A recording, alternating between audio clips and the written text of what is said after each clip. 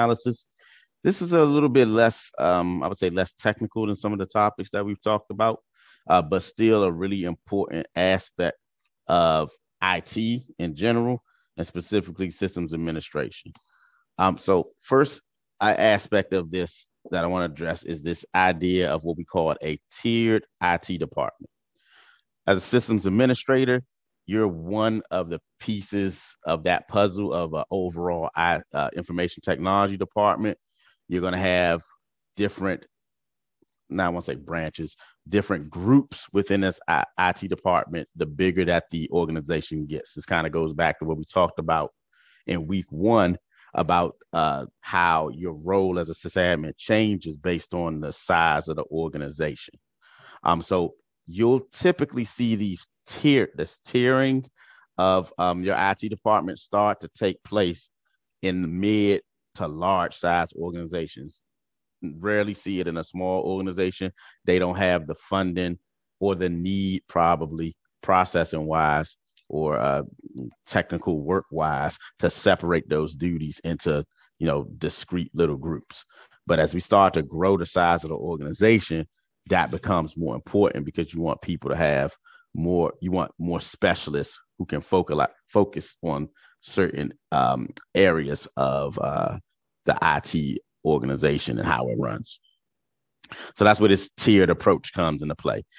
This idea has been around for 30 years. It's not anything new, and a lot of companies adopt this way of implementing the IT department just to help things, help tasks move along more efficiently, and to control budget, right? Because you don't want necessarily somebody who's got 20 years of experience and they're super expert in something, answering phone calls about reset passwords. So this is a way of putting the right people on the right tasks. Here's a little layout of what that tiering looks like overall. We go from tier 0, which is actually a newer tier. It used to be 1, 2, and 3, but now they've added tiers 0 and tier 4 to the overall support level. And the goal of, even though these tiers operate in different lanes, they're handling different types of work.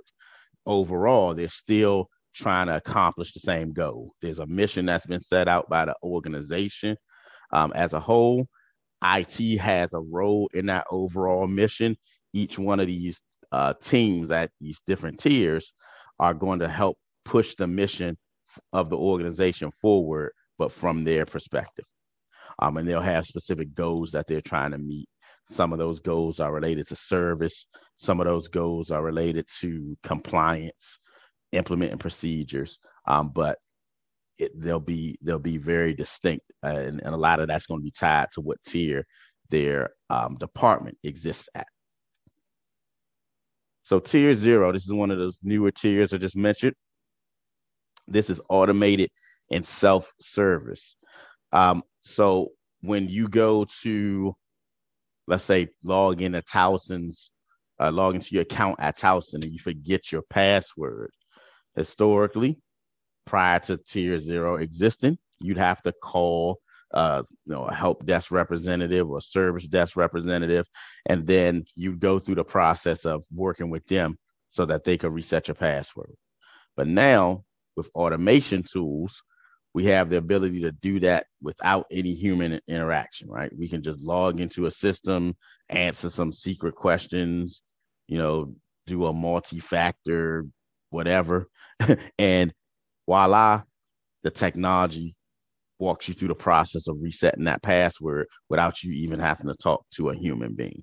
So tier 0 is where all of that exists, the automation, the self-service capabilities. And the reason that this tier has been implemented is because it drastically reduces the level of human guided support that's necessary.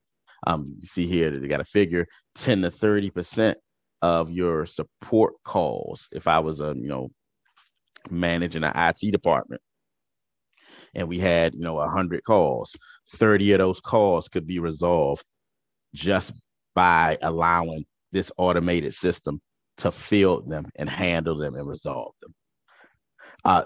from a systems administrator's perspective, you'll be involved in tier zero, but not as, of course, not as the one fielding the calls, but you'll more than likely be one of the people responsible for implementing and doing the care and feeding of these systems.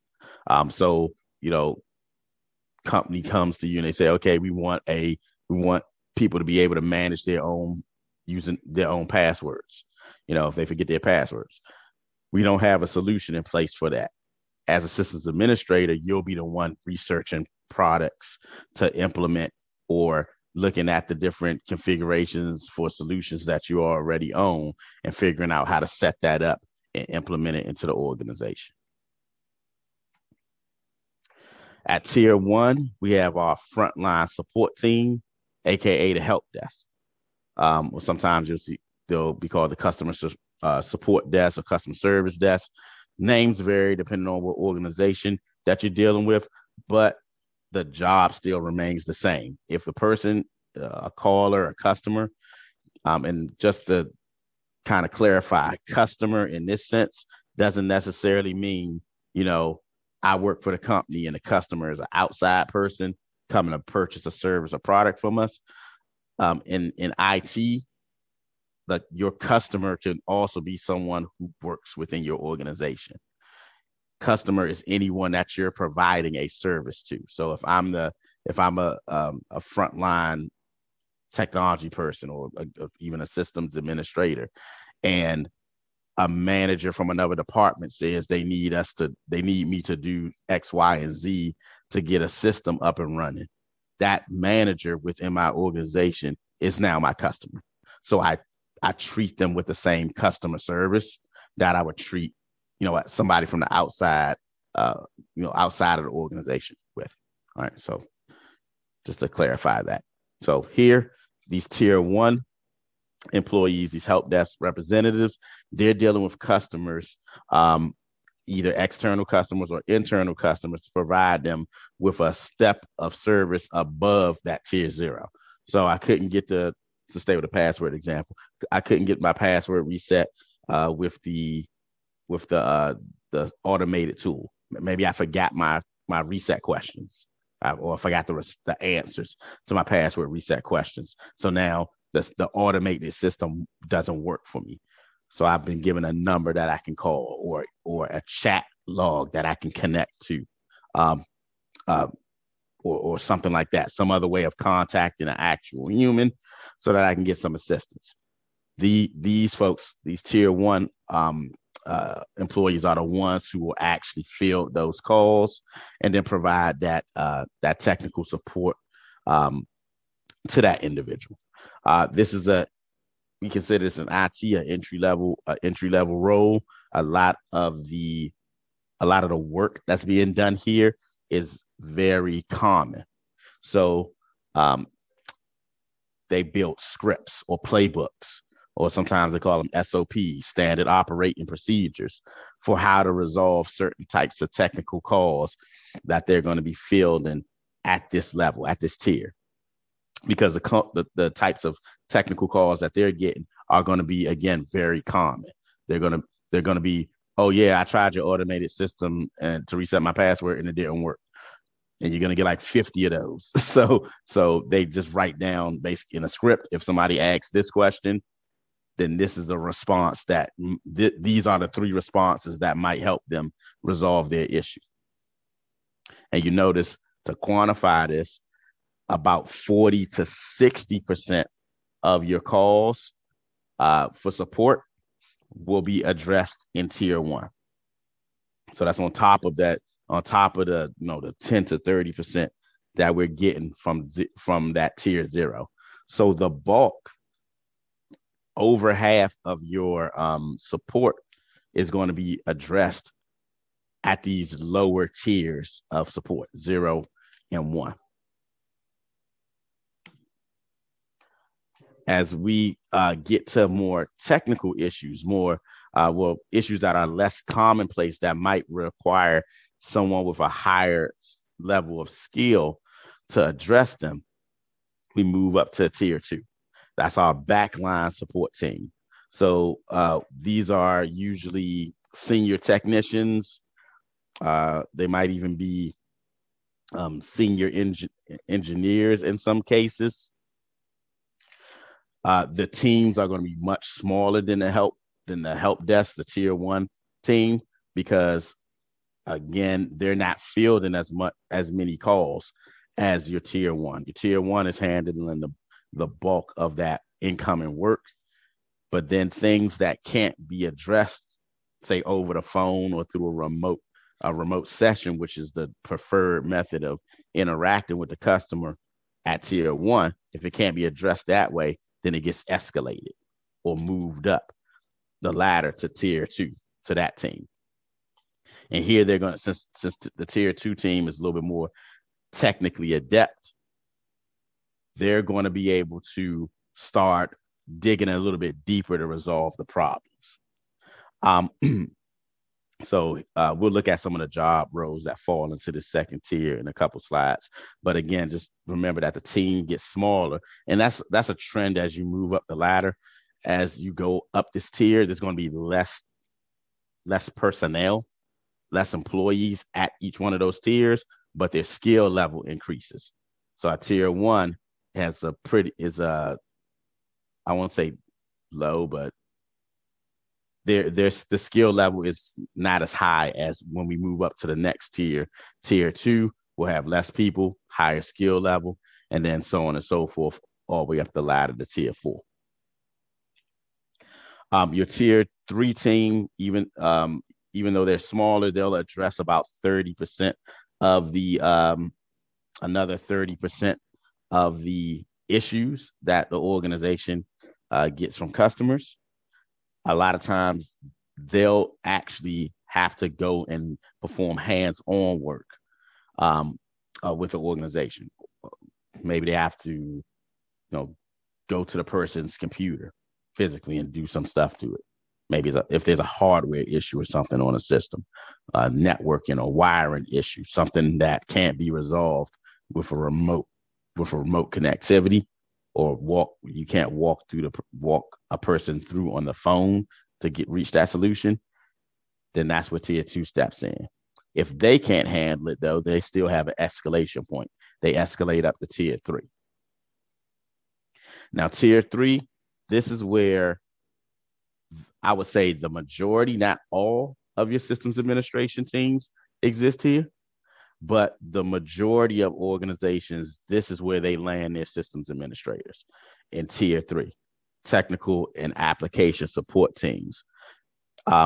Here at this level, we get really adept people. They're what we call SMEs or SMEs, subject matter experts. They're experts in their particular area. So you'll have a networking team, and they're so full of people who specialize in computer networking at higher levels, database folks, systems administrators, web developers, all of these discrete teams. Even sometimes, depending on how heavily your organization relies on certain applications, they might even have teams that are there just to support a specific application.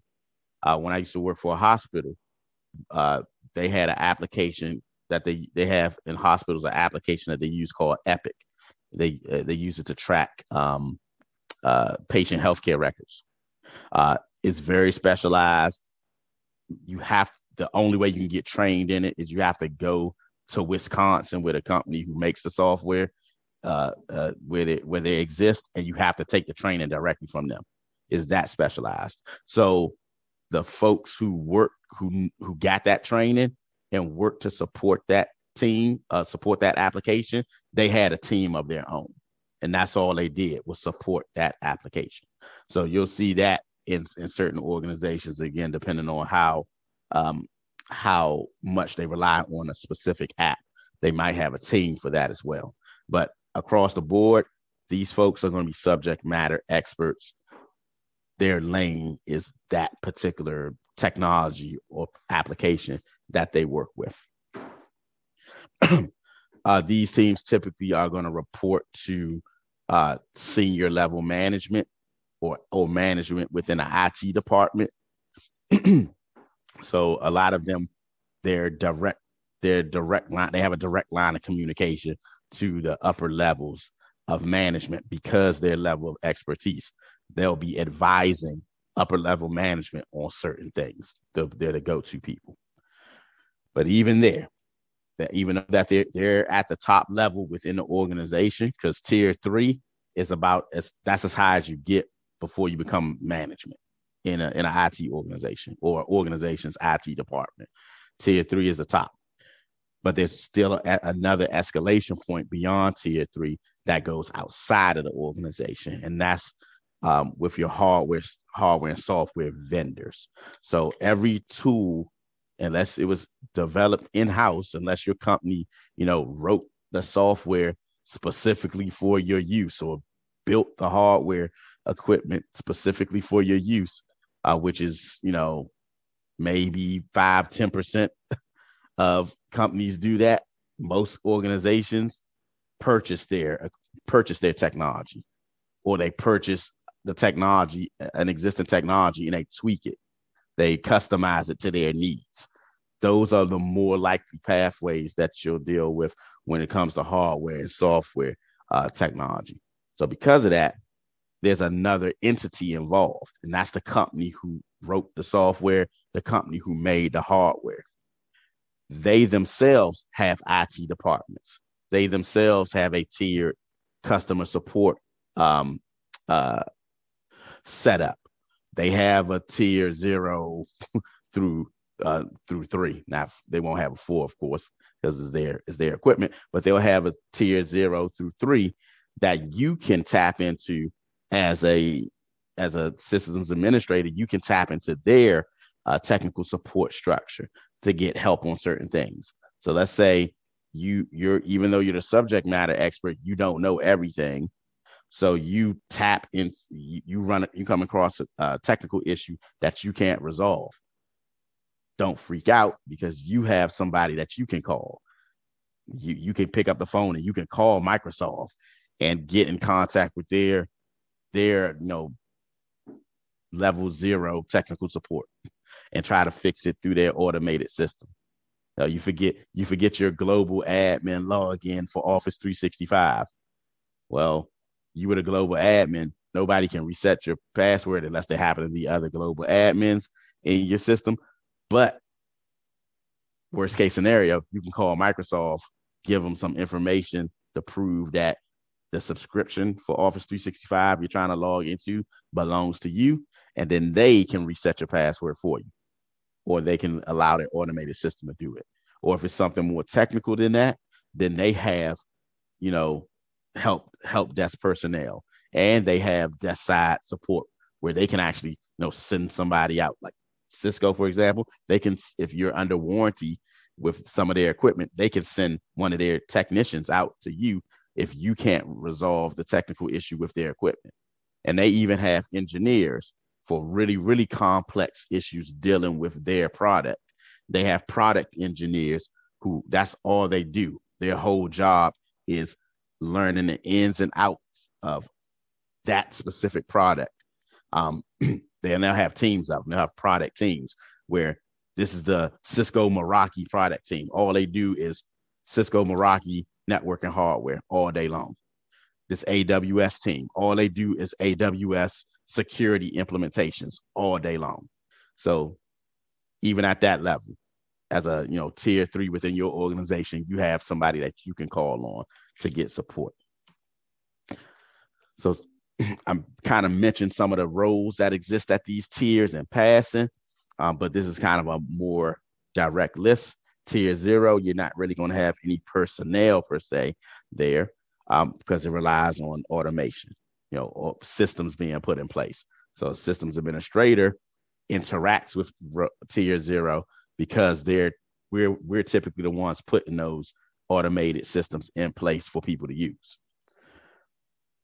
The tier 1 roles include help desk technicians, customer support technicians, and a host of other names for that, because IT roles are weird. 2 different companies. We already experienced that week 1. We talked about the systems administrator. it means different things at different organizations. The same is true for most IT roles. They can mean different things at different organizations. But for the most part, help desk technician is a tier one role. Customer support technician, tier one role. They're the ones fielding those calls as they come in and providing that frontline support. Tier two roles are things like desk side support technician or depot technician. That's somebody who all they do is work with hardware, like fixing computer hardware or refurbishing equipment, things like that. So that's your tier two. Your tier three is where we start to get into these specialized high-level teams like networking and database and security. And then tier four, we have roles like vendor engineers. So you work for a company who makes the products that other companies use for their technology. Notice that on this list, I didn't put systems administrator. And that was done on purpose because you could actually have a systems administrator exist at all of these roles except for role 0. And I already told you how a systems administrator interacts with role 0. But I've been in large organizations where we had level 1 systems administrators who were on the help desk team. They were like the top level of the help desk team right before going into, let's say, a tier 3 role. They were someone with semi tier 3 skills embedded in the help desk team to handle slightly more difficult technical issues. So, for example, let's say most of the help desk folks were working from scripts on that team, but this systems administrator on the tier 1, they know how to get into a server and make changes. All right, they weren't an expert, but they were more knowledgeable than maybe their peers. In a mid-sized organization, your sysadmins might also provide desk side support. All right, so I might if I'm in a mid-sized organization, I might go to somebody's computer and try to resolve an issue, and then I realize through troubleshooting, oh, it's not just their computer, it's all these other computers as well in the same area as this machine, and they're all trying to connect to the same server resource. So then I go and I pop onto the server and I make changes there to fix all those computers at once. So because of the smaller size of the organization, mid-size, maybe they're combining the duties of a systems administrator with a tech support person. Again, tier 3 is typically, this is especially in a large organization, tier 3 is where most of your organizations land their systems administrators, because we tend to be a higher level of expertise. And then on the vendor side, your vendor engineers are essentially systems administrators or systems engineers. Difference: a systems administrator runs an existing, in most cases, a systems administrator manages and operates and does the care and feeding of existing systems, whereas a systems engineer actually builds those systems. They come into an organization where a solution doesn't exist and they put a solution in place, but then they might start running it too. So that's why those terms, you might see those terms used interchangeably: systems administrator, systems engineer, systems analyst. I've had all 3 of those job roles and pretty much did the same thing. So they're at the vendor level, you'll have that too. They even have what do they call them? Sales engineers. So they're basically systems administrators that are part of the sales team, and they go and they set up demos for organizations who are thinking about buying a certain software solution or product. So they're still a systems administrator, but they're embedded in the sales team for that vendor to try to help them sell their product. They also have something called implementation engineers, who they're, again, systems administrators or systems engineers who go out, and after the customer has purchased the product, the customer might not know how to get it set up. So they actually go and they deploy that product for the customer. for an additional fee, of course. So lots of areas that you can get into as a systems administrator. So I didn't want to just throw it in tier 3 like most organizations do, because you could take these skill sets and operate at any one of these roles. One of your duties as a sysadmin, and actually all of those IT tiers, they're going, besides zero, they'll play a role in this portion here, this ticketing, this idea of ticketing or issue tracking. Um, the whole goal of it is to make sure that you don't lose sight of why you started working on the issue, and you don't lose any information or data that's been collected on the way from the issue being initially brought to your attention and being resolved. A ticketing system is essentially just a tool, a software tool that lets you enter in information as you work through a particular issue. So not super complicated. A lot of companies will put it on their like job requirements thing, and maybe you see the name of some of these products and think, oh, wow, I got to learn that tool too. But they're all pretty much the same. They're pretty straightforward. They're just forms, basically online forms that allow you to key in specific types of information to help you keep track again of an issue from start to finish. What are the benefits of the ticketing system and why do we use them? Well, the ticketing systems themselves, and I'm going to jump forward, the ticketing systems themselves allow you to create this thing called a ticket, which is just a record of what's going on. And that record helps you to capture information that about the customer that you're trying to serve. It lets you capture information about the issue itself, because maybe the customer, called you or sent you an email, and you don't want to be jumping between calls and emails trying to remember all of the information that's been shared with you, or even information that you gathered as you started to research the issue. You want a central place where you can store all of those notes or records of all of those conversations, or even information that you gathered.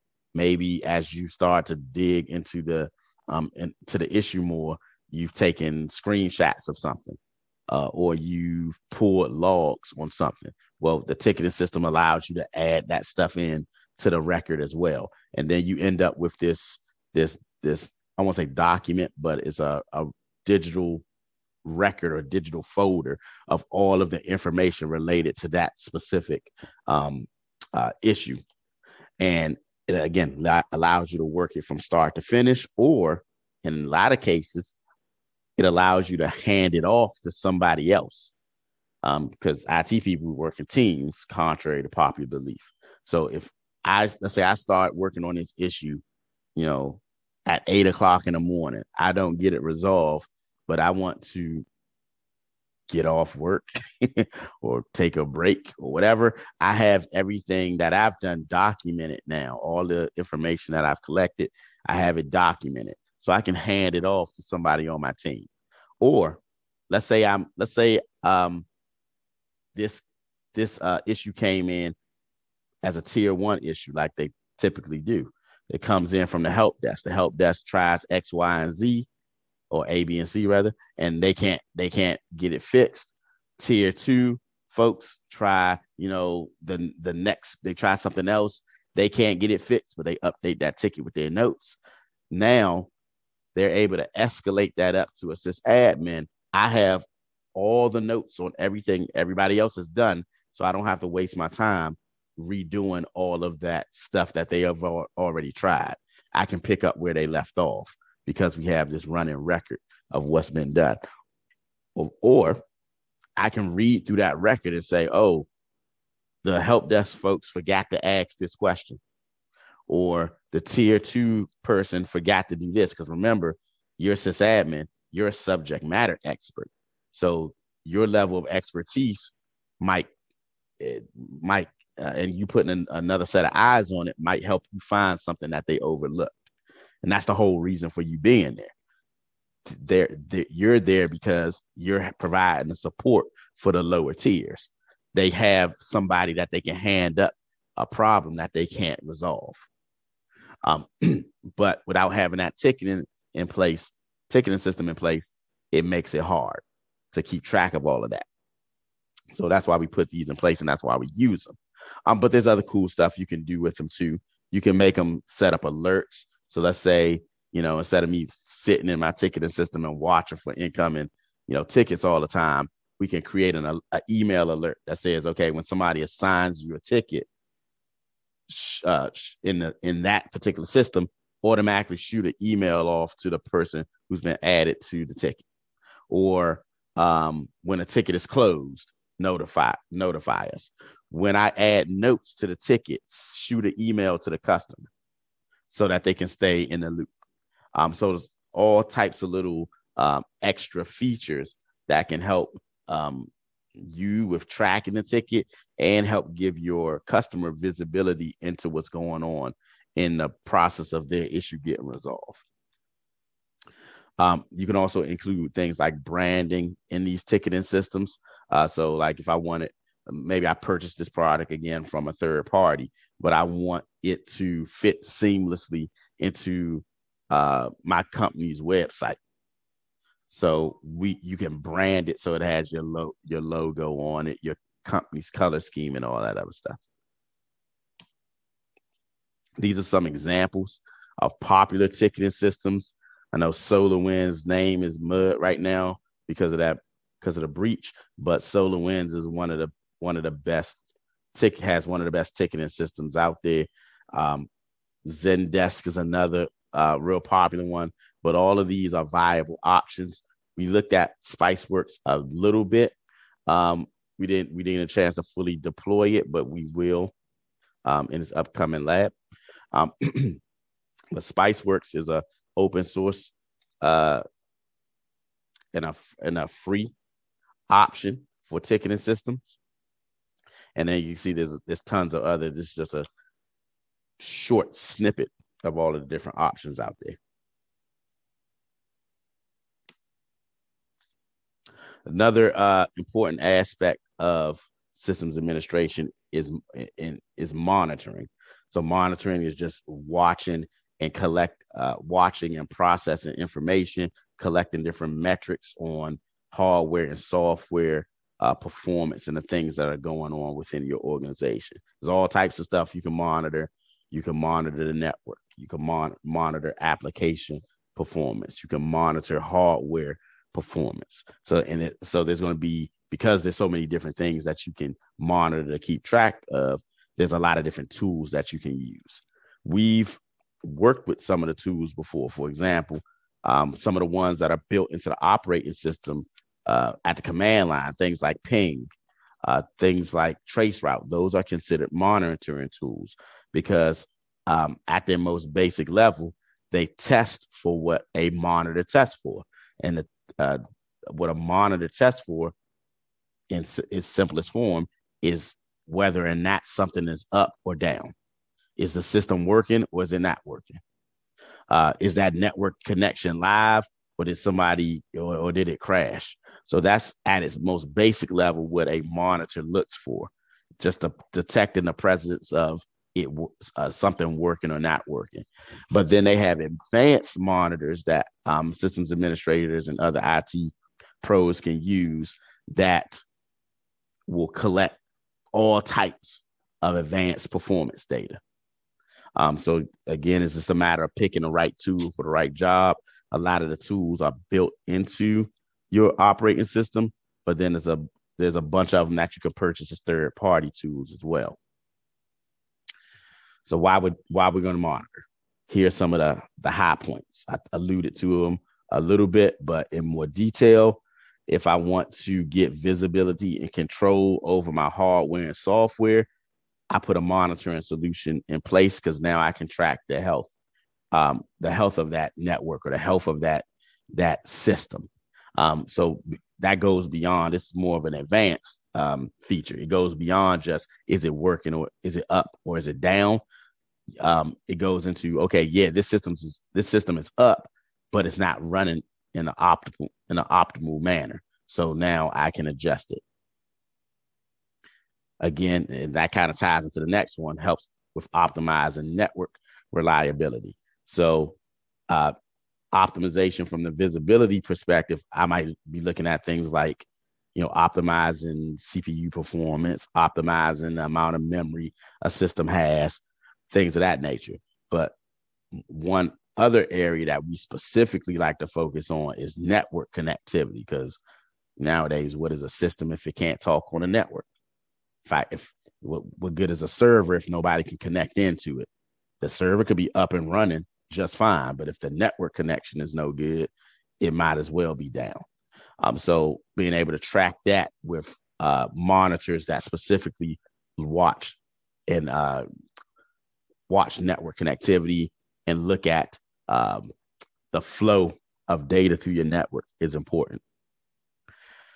From a more business standpoint, monitors help the bottom line. They help you with cost savings. If I can, get a better view of my overall, IT infrastructure, then I might find places where I can get more optimized. And typically, when you're running things, when you're fine tuning things and you're running at your optimal, there's less waste. And that reduction in waste can actually save money. So that's like if I was an IT professional trying to pitch, a solution that optimized, or maybe I'm trying to get my execs to buy a monitoring solution, and I need to speak their language when I'm trying to sell them on this idea of buying this solution, because business people don't want to spend money. They're there to make money. So I'm asking them to spend money. So I got to I have to quantify it for them to make them understand why spending this money is going to save them money in the long run. And having a monitoring tool that's collecting that data gives me my ammunition that I need to go to them and say, I know this is going to cost X amount of dollars, but look how much money that is going to save you if we're able to track these certain things. The monitoring tools also let you create baselines and track capacity. So a baseline being what a normal operation of a system looks like. That's a baseline. So fresh out of the box or brand new system on the network, this is what it should look like when it's operating at its optimal setting. That's the standard that I compare everything else against. So this is what it looked like out of the box, on day one. On day 300, if I compare the two levels of operation, I should be able to see whether or not I'm still operating close to that day one level, or if I'm way off and something needs to be fixed. We can also use that baseline as a way to track capacity, and so that we can build up. Maybe on day one, our system wasn't being stressed, but over time, your IT infrastructure doesn't stay the same. You get more clients, you add more servers. So now that baseline might not be valid anymore because of the level of our capacity has grown. So we might need to make improvements based on that. But again, if we don't have any visibility into what's going on, then we won't have the data necessary to make those decisions. And then last one to mention here is corporate compliance. So they're going to be, depending on what industry your company's in, they're going to be different laws that they have to adhere to, laws and regulations. Some of them will come from the business itself. Some of them will come from outside entities like the government. But either way, they have to meet these requirements, so there could be fines or jail time involved. So another way to help protect the organization is to have these monitoring tools to make sure that they keep your systems in compliance with whatever standards that you have to be in compliance with. These are some common monitoring tools that you'll see. Notice that there's some repeats. A lot of these software organizations, they'll have several solutions. So SolarWinds has a solution for monitoring. They have a separate solution for ticketing. They have another solution for IP management, so IP address management. So they're basically a suite of applications. Spiceworks is the same way. Spiceworks has several components, but they all kind of work together to make a suite of applications. Some other ones of note, of course, I have pictured here WhatsUp Go, NetApp, but all of these are viable monitoring tools that you can use. Or the companies at least have a monitoring tool. Manage Engine is another example of one product that has it's like a suite. It has multiple solutions under their brand. And the whole point of that monitoring, again, is to track and analyze the performance of your systems, the performance of your network and data. And the performance tracking is all about finding trends.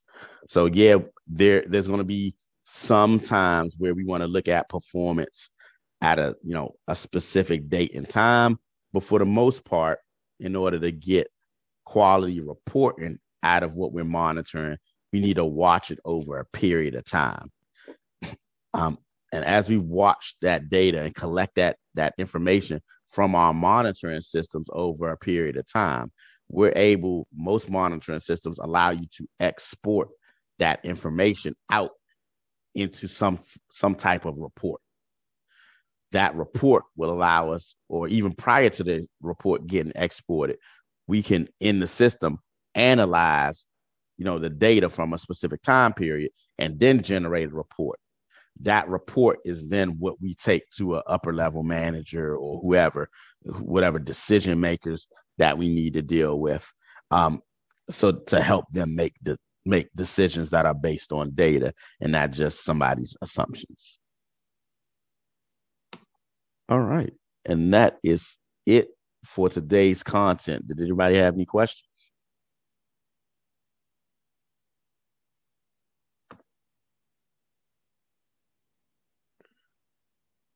See something in the chat.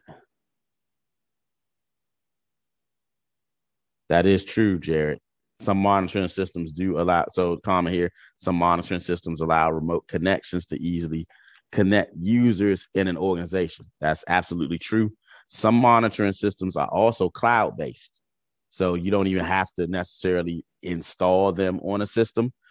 You'll connect to them through some type of network connectivity, public IP address, or maybe you do install like a little client application, small piece of software on a system, but then it's pinging, it's sending updates out to the internet because the actual monitoring tool is in the cloud. Matter of fact, we talk about cloud services. Monitoring is one of the cloud microservices that most of your public cloud providers provide. AWS, Azure, they provide, all have network monitoring solutions that they tout. Any other questions or comments?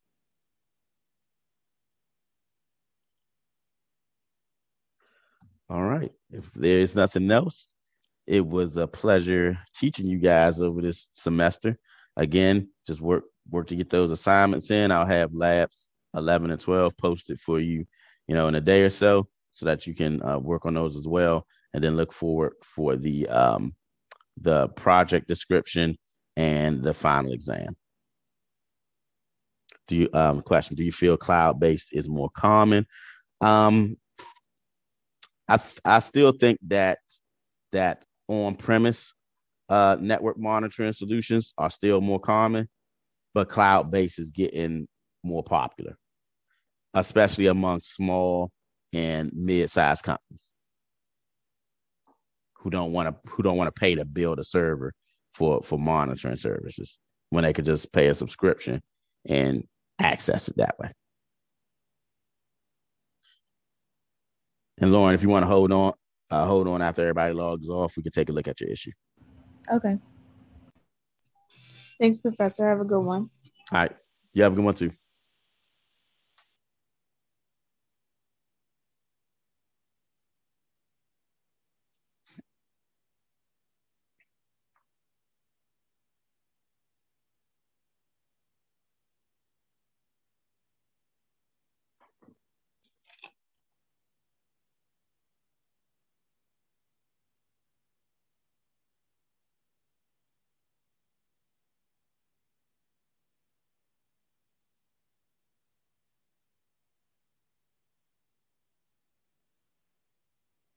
All right. If you want to go ahead and share your screen out with me. Okay. So wait a sec, because I have what's it called? I have Fusion because I have only have my Mac right now. I'm at my sister's. I'm babysitting my niece, so Okay. I only have my Mac. It might be better with my Windows because that's well, my Mac when I did download it on my Mac, it was giving me straight error messages. But on my Windows, it doesn't give me error messages. It lets me go through the whole installation process, and then it'll say like restart now, whatever. Yeah. Then So what I think is happening on your Windows PC is uh that ISO file is like basically like an electronic version of a DVD, right? With all the files on it. So imagine if we were doing this on a real computer and you put the DVD into the laptop or desktop or whatever, and you started the machine up.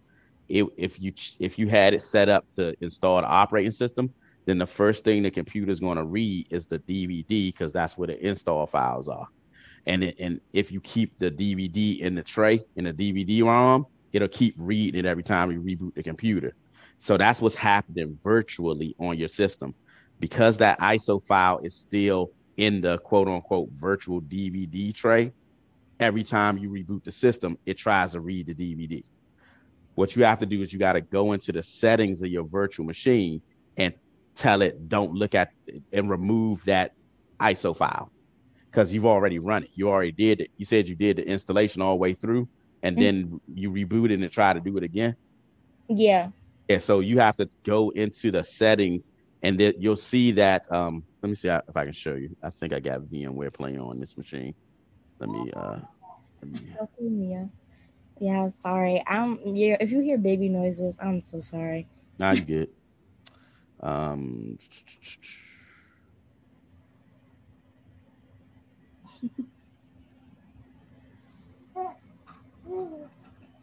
she don't have VMware play on this computer. Yeah, Uh, I think it worked better on my Windows PC instead of my Mac because I was having all types of problems. But my Ubuntu works beautifully on my Mac.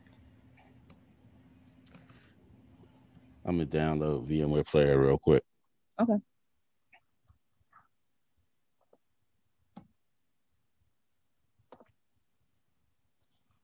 Yeah, look, these little labs giving me a hard time. I tell you.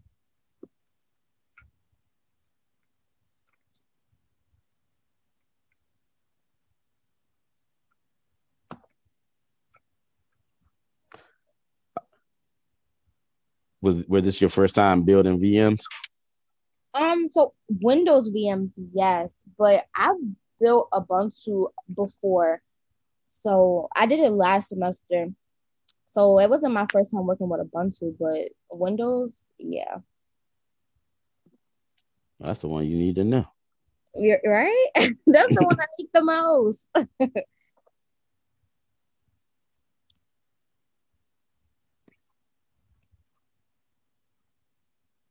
Yeah, because I went to the CIS Tech Hub too, and they told me to download this one ISO file, but that didn't work for me either. So I was like,